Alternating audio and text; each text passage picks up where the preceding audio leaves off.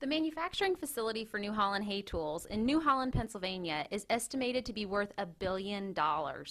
Totaling 700,000 square feet, the factory employs 600 people. This facility was opened in 1955 and has experienced numerous expansions and improvements. Most recently, in the past 5 years, CNH has invested more than $30 million into this factory, primarily to upgrade the paint line.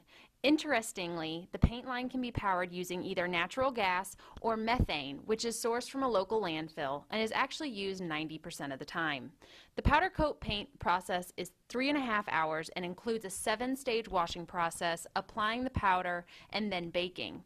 The factory applies 3 colors of powder paint: red, yellow, and CNH gray.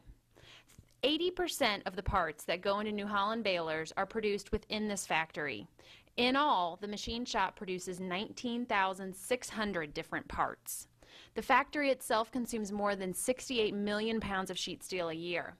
The plant makes more than 37 models of machines, and alone there are 57 variations in the round baler line. Manufacturing lines are organized by product type. The factory can make 21 round balers a day. The manure spreader line can build 3 large frame or 8 small frame spreaders a day. There are 280 feet of weld on a single round baler. In 2008, the factory produced its 700,000th small square baler. Today, the company exports to numerous countries, including China, where these small square balers are destined to arrive. Using complete knockdown, they can fit 8 balers into one container.